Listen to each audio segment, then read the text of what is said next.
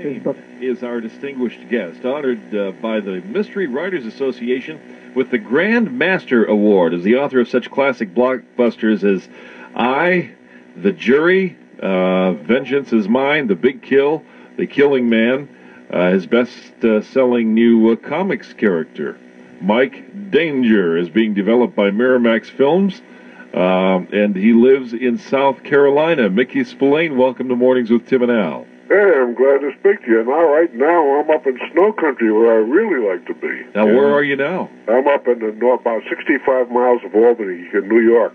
All right. It's not snowing yet. It's just a nice day.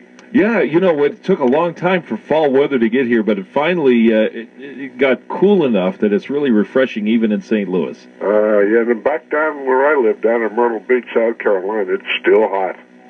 Well, Mike Hammer is back with Black Alley. How many novels now is this, Mickey, for you? I don't know. I'm up in the 40s someplace, but I never count those things.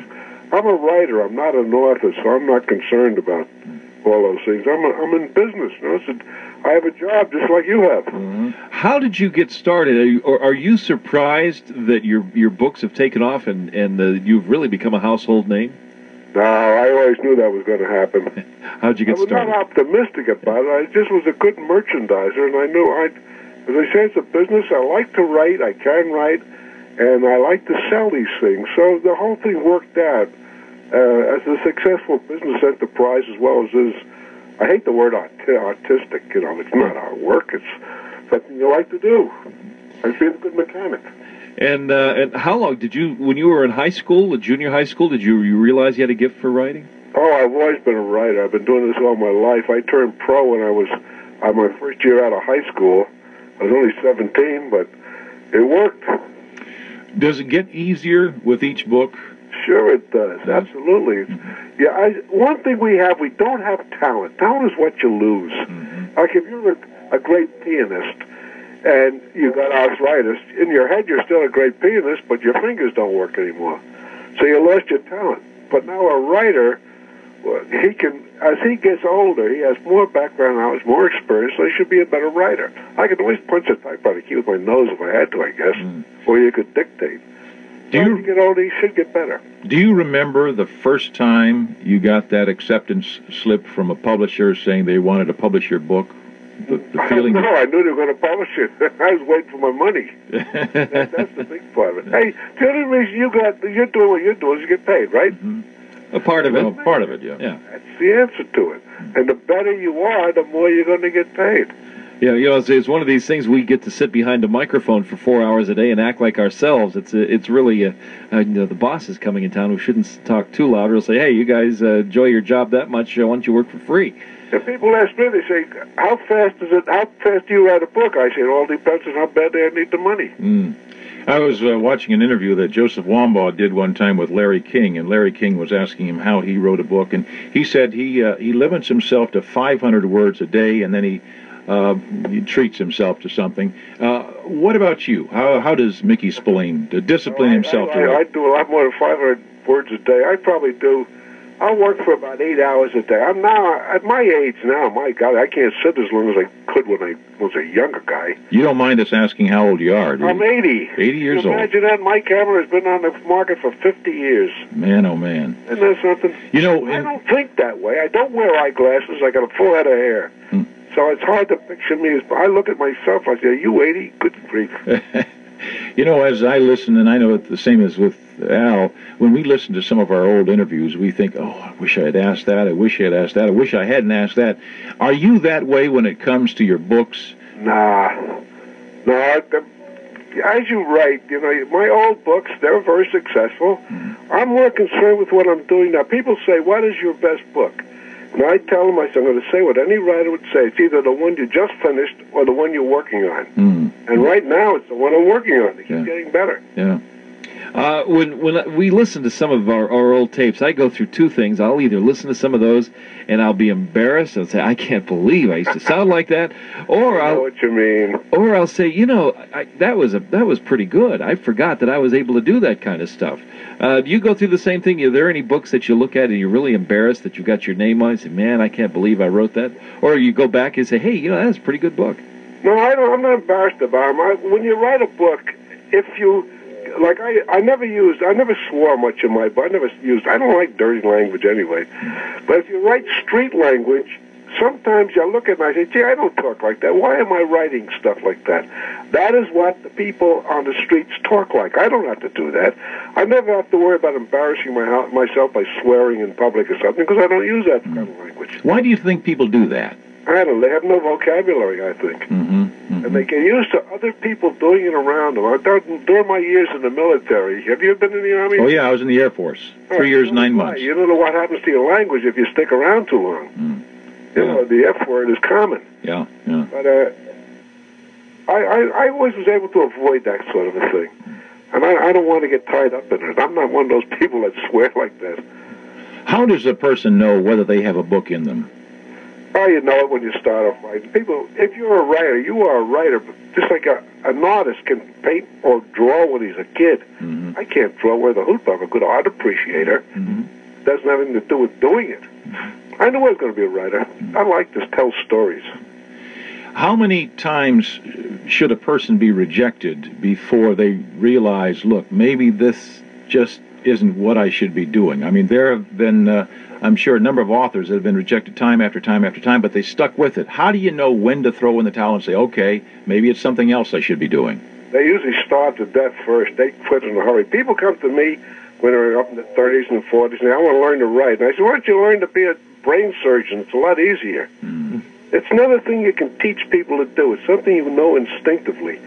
You ever see people have a very beautiful ability to do something physically? You know, we all have. We see people who've got abilities that we don't have. But we have our own. And if you stick to what you can do the best, you're better off. Your desires are really way past you. You might desire to be a pilot, but you got bad eyes. So what good is that? If you weren't a writer, what do you think you would be? I'd be a pilot. I've been flying all my life, and I would have been an airline pilot.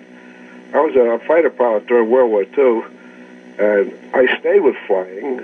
But by now, I would not be able to fly because they kick you out of. You know, you can't fly for passengers after 60, and you know that's an awful thing. Because the thing you like to do most, you can't do. Luckily, being a writer, nobody sees me writing. They don't know what I look like. So I can write like a young kid or a country fella or a city fella. It's an advantage I have being a writer. What did you think when you heard about John Denver's airplane crash? Man, that was a home-built aircraft. Yeah. And I stay clear of those things. Man, I like to go by things that are well-known, capable of doing what they're supposed to do. That's too bad. Yeah. Did you know him? No, I never met John Denver. One of the few guys in business I don't know. Yeah. Have you had any close calls in the air? No, I've always been very fortunate in that respect. Yeah. I was very careful too. I didn't try to do things that I shouldn't have done. I don't go for like extreme skiing and all that sort of thing. Yeah. Man, skiing, I go down Chicken Little Hill now. I look at that big stuff and say, I used to do that. No more. Yeah. But I still got I'm going to have to buy a new pair of skis today. You know that? Really? I'm going to put them in the corner and look at them. When am I going to use them? I better not buy them today. I'm just thinking about that now. With you being 80 years old, and you've been famous for how many years now? Oh, well, for at least 50. But before that, when I was in the comic book business, the kids all knew me. I'm back in the comic book business again. Yeah. You've had, I'm sure, scores of friends that have passed away. Do you think much about death? No, I don't think about death. I don't expect to die. I'm one of Jehovah's Witnesses, and if you talk to them, you'll get their idea of it. But I don't think like other people. I never did. I never worried about things the way they do. I try to live a nice life and enjoy myself. You say you are a Jehovah's Witness? Are you? How did that come about? How did that? Somebody knocked on my door, and I said, hey, I'm going to look at that. I want to investigate this. It sounds too good to be true, and I found out it wasn't too good to be true. It was right. Anyway, next time one calls, answer the door and have them talk to you. Now, what were you before that, or had you been in any other religion before you got involved? Yeah. My dad was Catholic, my mother was Protestant. I was christened in both churches. That's why we moved from New York to Elizabeth, New Jersey when I was a month old. So we didn't get caught up in that mess because apparently the families were pretty antagonistic about it. Had you read the Bible before the Jehovah's Witnesses knocked on your door? Not really. No, I wouldn't say so. I thought about. I knew certain things like people do today. You know. Then when I found out what the answers was, my God, I can't believe this. Then I invested. I did a good research into all these things. My word, it's right. Had you run into any born-again Christians who... Oh, yeah. what was that experience like? Well, it doesn't... We do the same thing. When we knock on doors, we're talking to people, we listen to them, we try to give them the information from the Bible. We let them read it. They can use any Bible they want. We don't care. But what was your experience, before you were a Jehovah's Witness, what was your experience like with born-again Christians? Well, I never had any experience with them. So they never tried to share Christ with you or anything of that nature? No, because most of them don't know what they're talking about. And they all have wild ideas about the scriptures. The Bible is very plain. What they don't understand, a lot of people go for they say the King James Bible. Well, this is Shakespearean English. They can't read what they read in those days when you knew what a word meant and a Shakespearean interpretation, not interpretation of the word itself, but I mean, the modern Bibles now give you a better look into the way the original concept was. Because we use a New World Translation. It's a great student's Bible. Do you have your New World Translation there handy? Sure I do. Could you turn to Revelation chapter 1? What do you want to know about it? I just want to ask you a couple of questions. Go ahead, ask me. Okay. I haven't got it open. All right. Revelation 1:8 says, I am the Alpha and Omega, the beginning and the end, says the Lord, who is and who was and who is to come, the Almighty. Yeah. Now, who is that speaking? Who is that speaking? Is that Jehovah God? Jehovah is over Jesus. He is the Son of God. Okay. So many people think that Jesus and Jehovah are the same one. When Jesus said, my Father and I are one, he didn't mean they were one in person. They were one just like you have the same, Republicans or Democrats have the same mindset, the same thing. That's how they are one in that area. Now, but in verse 8, that's Jehovah God speaking, right? I am the Alpha and Omega. Jehovah God is the Alpha and Omega, right? Certainly, he is. In the end. All right. What did he give Jesus when when he has been resurrected? He gave him immortality. Okay, but in verse 18 of chapter 1 of Revelation, the same person is speaking, and he says, I am he who lives and was dead, and behold, I'm alive forevermore. Right. That's right. That's Jesus who was speaking. He was alive in the heavenly class. He was brought to earth, and he died here, and he was resurrected. The word resurrection means re-standing up. But my point is, Mickey, the same person who's speaking in verse 18 is the same person who's speaking in verse 8. Yeah. Okay? So Jesus is Jehovah. No, Jesus isn't Jehovah. Jehovah is the Father of Jesus. Jesus says, I am the Son of God. I am the Son. All right. The angels of God, who do they worship? Do they worship Jehovah God, or do they worship Jesus? No, they worship Jehovah. Jesus was an angel before. The word angel means messenger. You know? All right. Do you have a pencil there? Yeah. Could you write down Hebrews 1? Do you know what it is? Hebrews 1 verses 5 through 7. Okay?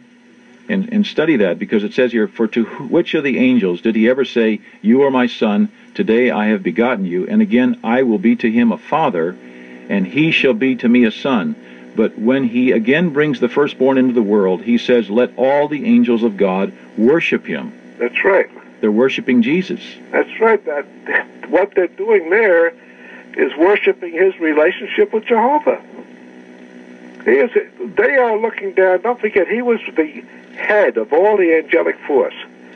He was the one, was through him all things were created. Without him, not one thing was created. In other words, Jehovah is like the captain of a ship, and he gives a command. He says, turn right. The captain doesn't turn the wheel. His chief agent turns the wheel. And Jehovah gave him everything to do. Take a look at the opening of John. It tells us that all things were made through him, and without him, not one thing was created. Right. In the beginning was the Word, and the Word was with God, and the Word was God. The Word was a God. Well, that's where our New World Translation friends have inserted the article. I can get you information on that. One more verse, Mickey. Go ahead. 1 John 5:20. What's it say? 1 John 5:20. It says, "And we know that the Son of God has come, and has given us an understanding, that we may know Him who is true, and we are in Him who is true, in His Son Jesus Christ. This is the true God and eternal life." Okay, now what is eternal life? What is the true God? Well, we know the true God is Jehovah. But Jesus Christ. No, Jesus was the Son of God. Jesus didn't create God. Jesus was not, and God aren't the same one. Because we have another thing in there that people look to. They say Holy Spirit. Now, Holy Spirit is the power of Jehovah. Now, that comes from the word nefesh, meaning the breath of life. Well, it says clearly here that He is the true God and eternal life. In verse 7 of chapter 5 of 1 John, it says, "There are three who bear witness in heaven, the Father, the Word, and the Holy Spirit, and these three are one." All right, they're one in unity. It's not one in person. It's not one object. God isn't split up in three different areas. The Father and the Son, all like a true son, would have the same feeling, the same relationship, the same wisdom that his Father had given him. Now, the Holy Spirit is the power of Jehovah. All right, hold on just a second, Mickey. Let's take a couple of calls here. This is Sure. Kevin. Kevin, good morning. Welcome to Mornings with Tim and Al and Mickey Spillane. Good morning. I have a scripture in Hebrews 1:8 where the Father is saying to the Son, but to the Son He says, "Your throne, O God, is forever and ever. A scepter of righteousness is the scepter of your kingdom." And this is a mystery that we'll never understand fully until, right now we see through a glass darkly, but we must give the credit of divinity to Jesus that the Father says that He is. In John, it also says before Abraham, he was talking to the Pharisees, and he says, "Before Abraham was, I am." John 8:58. Yeah, That's right. and you really need to carefully consider all the scriptures in together.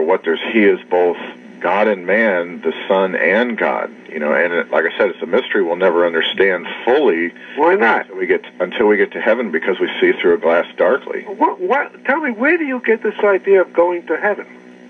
Because He promised us eternal life, and His word is true. Eternal life is right. I don't want to go to heaven. There's nothing in heaven for me. Oh, I sure do. He promised heaven to a small group. It was 144,000. That's enumerated in Revelation. But then there's another group, a great crowd, that comes in there too. And that great crowd is the earthly crowd. If God wanted angels, He would have put angels up there. He wouldn't have put us through this thing on life here to make us then to go into heaven. Well, I would love to live forever right on this earth. I love this earth. I love the creation.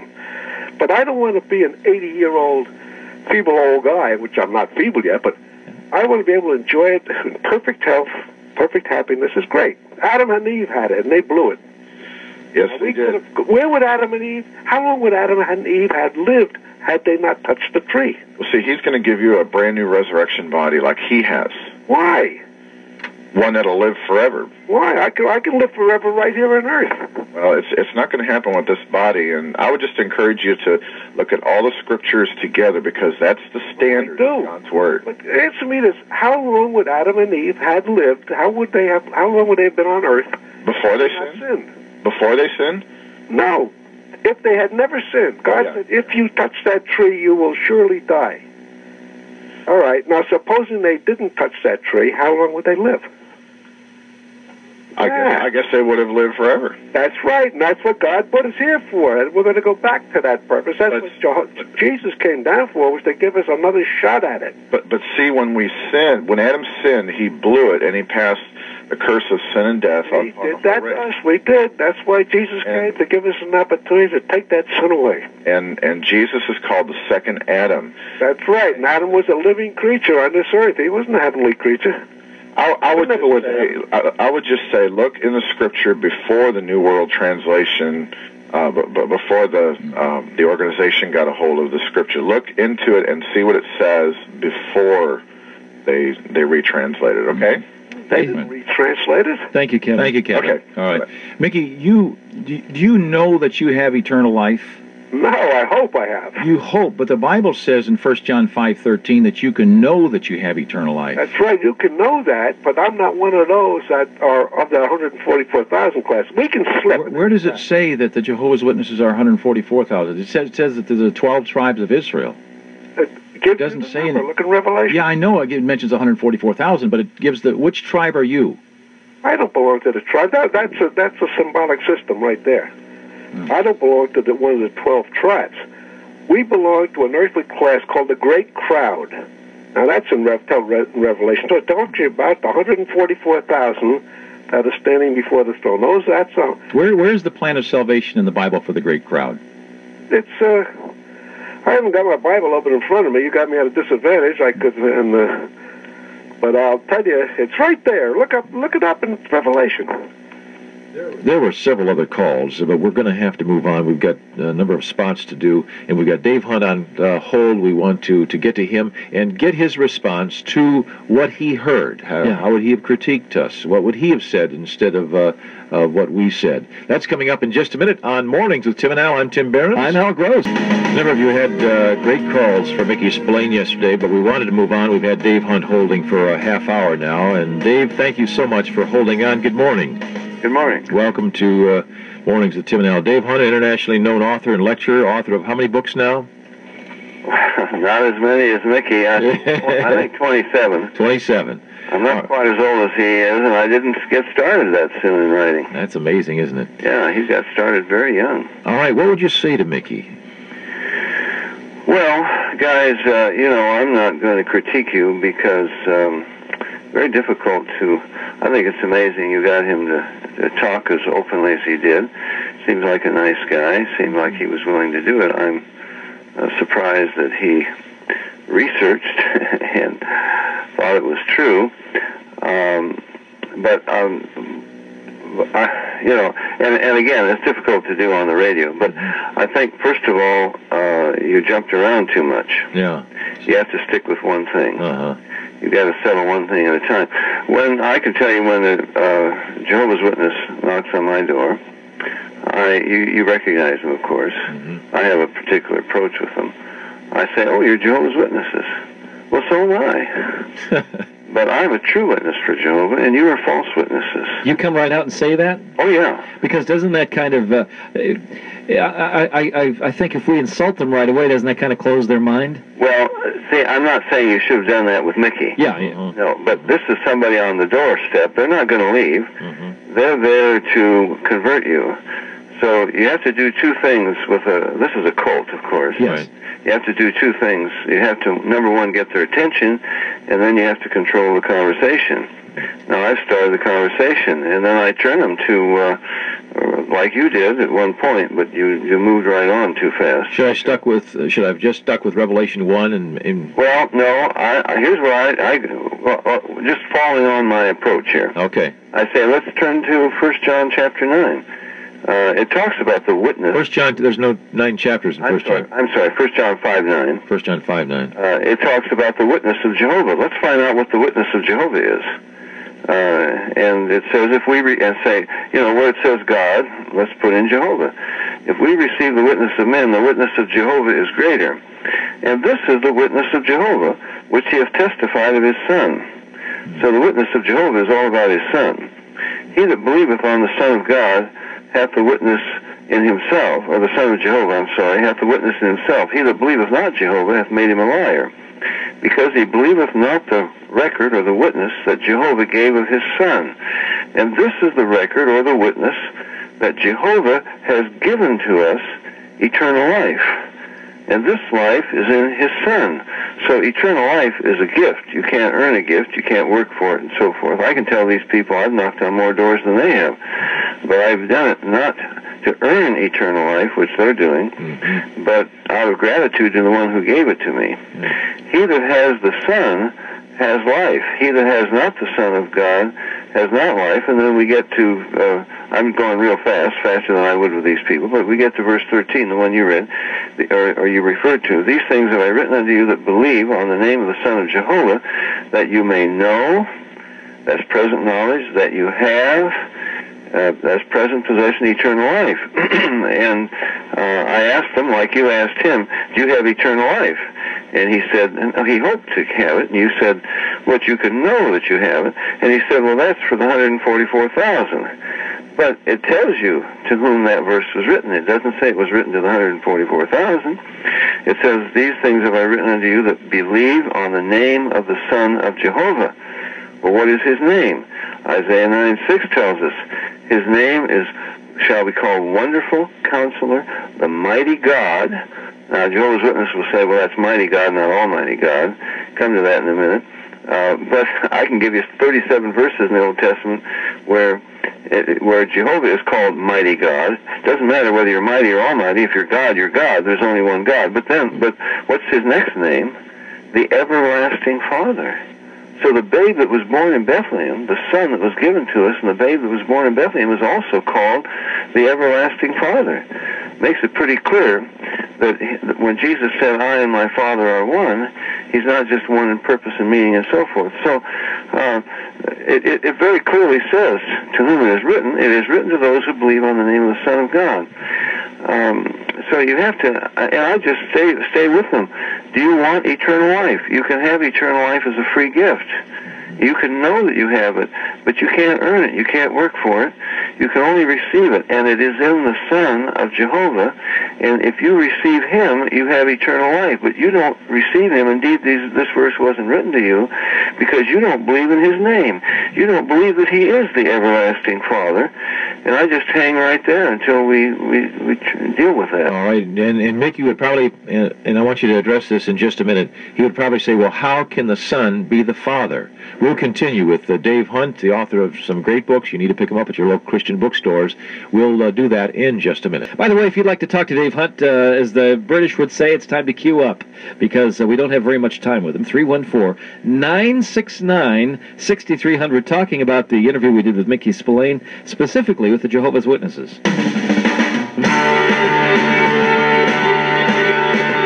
All we do is talk. AM 630 Talk Radio, KJSL. Now, I know this is review for most of us, but because we have so many new listeners that come on all the time, you had made a comment, Dave, that the Jehovah's Witnesses are a cult, and I remember being shocked, because I almost became one, when the guy who led me to Christ, John Gregory, said, well, the Jehovah's Witnesses are a cult. And I thought, well, wait a minute, Charles Manson is a cult. Guys who do voodoo rituals and sacrifice chickens, that's a cult. But the Jehovah's Witnesses being a cult, and we don't have to go into great detail, but what does that mean? Well, that's one of the things I'm surprised about Mickey Spillane, because he's an intelligent man who thinks for himself. Mm-hmm. But you can't do that in a cult. First mark of a cult, you have to leave your mind at the door, and you've got to accept what they say. Now, he has to accept what the Watchtower Bible and Tract Society, headquartered in Brooklyn, says. He cannot disagree with it. If he disagrees with it, then he's out. They'll put him out. That's not reasonable, and the Bible doesn't indicate that. For example, Psalm 119:9, it says, wherewithal shall a young man cleanse his way? By taking heed thereto according to thy word. It doesn't say he has to check with a rabbi or the pope, or a priest, but a young man is supposed to be able to understand the Bible. In fact, 2 Timothy 3:15, Paul writes to Timothy, and he says, from a child you have known the Holy Scriptures that are able to make you wise unto salvation. He learned it from his mother and his grandmother. His father was a Greek. His father wasn't a rabbi. So, first of all, the Bible is supposed to be understandable to any normal human being.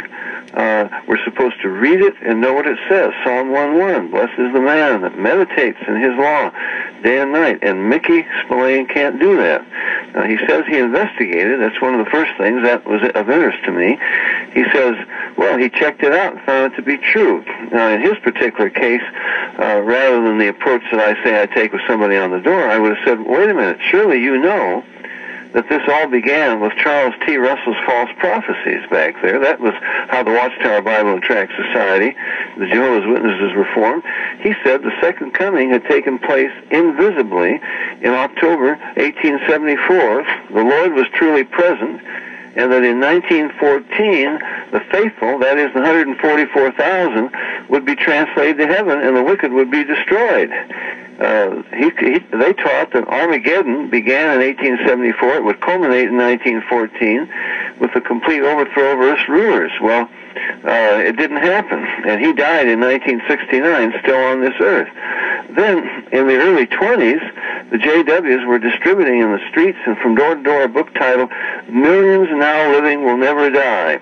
And in that book, it prophesied, quote, I'm quoting directly from it, "The year 1925 is a date definitely and clearly marked in the Scriptures, even more clearly than that of 1914.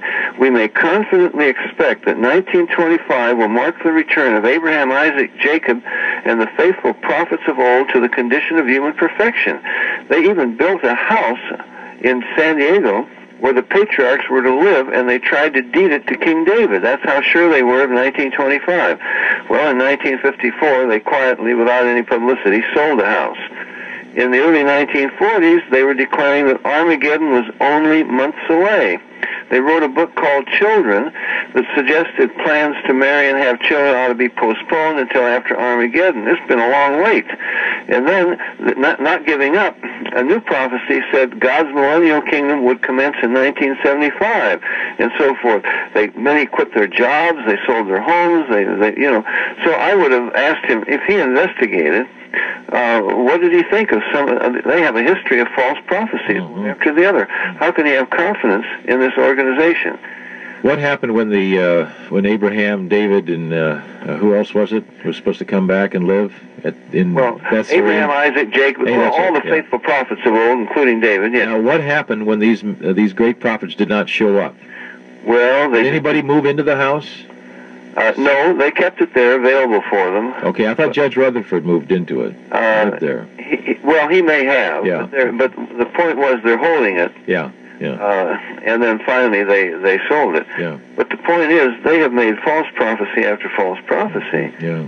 And that doesn't give you much confidence. What do you say to Mickey? How can the Son be the Father at the same time? Because I'm sure he would have brought that up. Yeah. And a lot of people have that question. Well, first of all, the Son has to be the Father, and the Father has to be the Son, because all through the Old Testament, God, Jehovah, Yahweh, says over and over, Isaiah 43:11, for example, and many other verses, that He is the only Savior. And it's very clear. Many times, Jehovah in the Old Testament says, "Beside me there is no Savior. I am the only Savior." But the angel said, unto us this day is born in the city of David a Savior, which is Christ the Lord. Jesus Christ is clearly the Savior. Even Mickey said he came to save us, from our sins. Well, how can he be the Savior if he's not Jehovah? Now, then how can there be three who are one? Well, all through the Old Testament, you guys know this as well or better than I do. For example, Genesis 1:1, in the beginning, God created the heavens and the earth. But the word there is Elohim. It's a plurality. Plural. It literally says gods created the heaven and the earth. Verses 27-28, let us make man in our image, in our likeness. All through the Old Testament, you have this about 2,700 times, Elohim, gods, and yet you have a strange thing, because you have a personal, you have a singular a pronoun and a singular verb. So it's gods who speak to Moses, for example, in Exodus 3, but gods, it's Elohim, but they don't say, but Jehovah, Yahweh, doesn't say we are that we are, but I am that I am. And you cannot escape it. All through the Old Testament, there's a plurality and a singularity. Now, the reason for this is because you must have both unity and diversity. The Jehovah's Witnesses believe in a Jehovah who, before he created any beings, was incomplete in himself. He couldn't fellowship, he couldn't experience love and communion and so forth. He was lonely. He was incomplete. He had to create beings before he could experience this. But the Bible says God is love. On the other end of the scale, you have a plurality of gods. The Greeks, the Romans, the Hindus, and so forth. You got diversity, but you have no unity. But the Bible teaches us God is one being. All right. 3 persons, both unity and diversity. All right, we'll get to the phones and your calls for Dave Hunt in just a minute on Mornings with Tim and Al.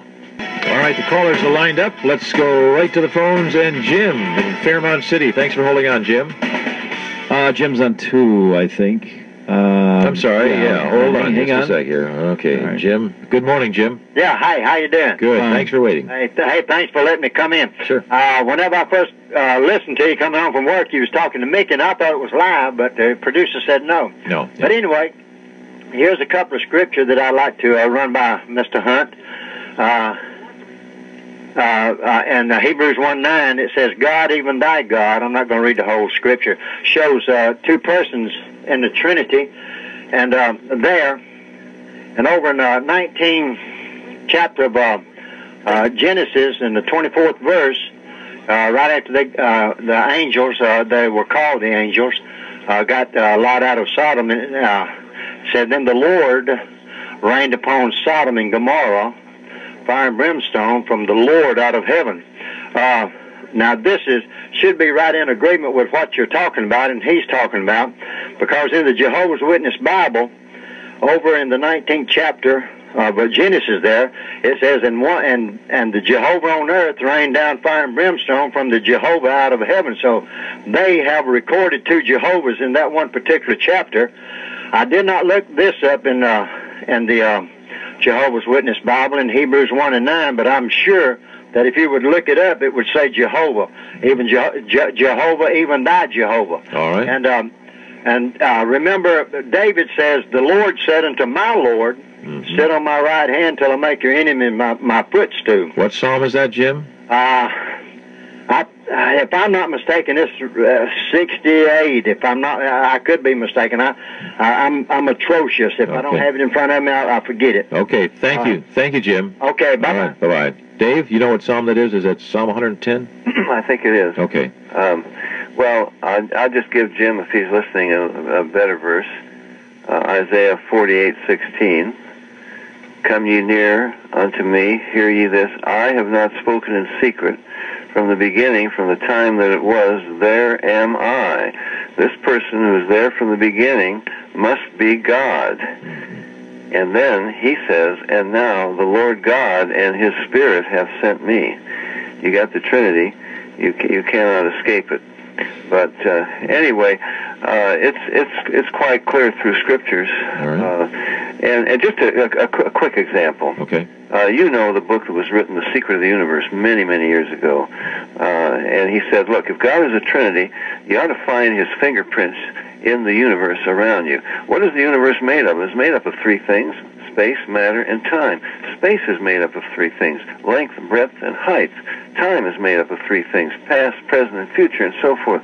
You take enough lines running lengthwise, you take in all the space. Widthwise, you take...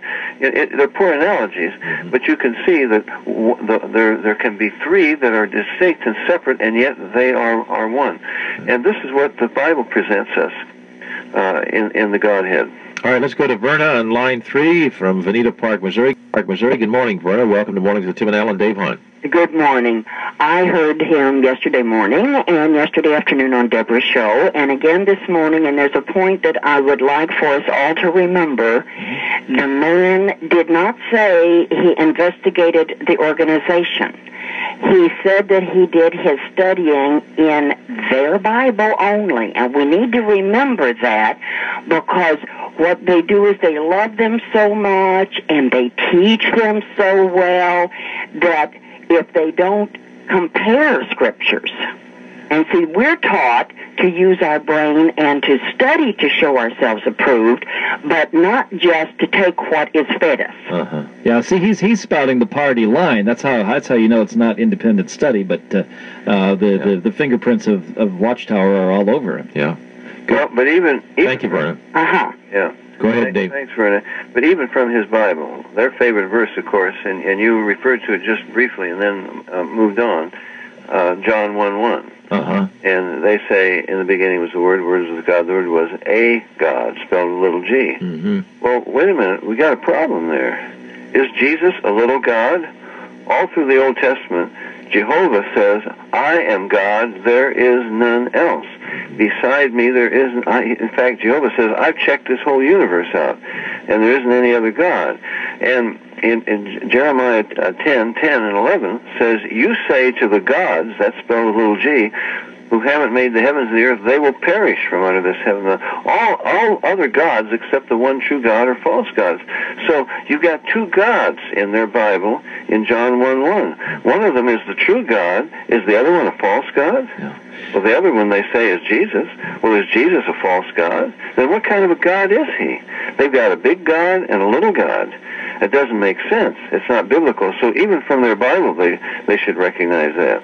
Hold on just a couple more minutes, Dave, if you would. Dave Hunt is with us on Mornings with Tim and Al. Well, Mickey Spillane, you've been listening to the last half hour, and we encourage you to write Dave Hunt. Here's his address. Wait a minute. Brian Call. Okay. Post Office Box 7019, Bend, Oregon, 97708. That's Brian Call, Post Office Box 7019, Bend, Oregon, 97708-7019. That's 97708-7019. And Mick, you have the same offer that all of our listeners have. You get a free monthly newsletter if you just ask. And I'd like Mickey to write Dave. We're going to send him the tape of this program. And Dave, would you answer Mickey if he writes you? Oh, I certainly would. Okay. Now, do you any of your books, do they deal with the Jehovah's Witnesses if people want more information? Or is there any book that you could recommend out there? The Cult Explosion is one of my books, but at the moment I think it's out of print. We're in the process of revising and updating it. But you do deal with the cults every month in your newsletter. Oh, yeah. We deal with that. But there are a number of good books I would recommend. See if I can find some on my shelf here quickly. Where are we? Robert Moray's How to Answer a Jehovah's Witness. Yeah, the Watchtower Files I would certainly recommend. Is that John Ankerberg and John Weldon? Oh, that's by Dwayne Magnani. Okay. And Jehovah's Witnesses Errors Exposed. That's an older one. But I have some other documentaries, that... Sure. But I don't know that they're really in print. Okay, all right. Give you the inside information of what's been happening there. Well, we appreciate you being on with us this morning, and hope this gives us a little more information when these precious people come to our doors. We shouldn't be slamming the doors in their face. We should be trying to win them to the Lord. Yeah. Mickey doesn't want to go to heaven, but Jesus said to set your affection on things above, not on things on the earth. He said that he had come from heaven and was going back to heaven, and he said he would return and take his own to heaven, to his Father's house of many mansions. Yeah, and Revelation 19:1 says there's a multitude in heaven. Will we be spending eternity on earth and heaven? I believe so, yeah. Okay. All right. Tomorrow, hold on just a sec if you would, Dave. Okay. Tomorrow, Dr. Kent Hovind will be with us. We took the microphone to Parkway North High School in Maryland Heights and asked students to ask Dr. Hovind questions. They did for a free double cheeseburger from Steak and Shake. And we'll talk with Charles Hummel in the 8 o'clock hour, Freedom from Tyranny of the Urgent. That's a classic, Tyranny of the Urgent. This is a new book by Charles Hummel. And John Vara, Home Wisdom, Farmer's Almanac in the 9 o'clock hour. Live for the Lord, bring home all A's, tell your friends and neighbors about Jesus. Remember, I love you, especially Chris, David, and Jackie.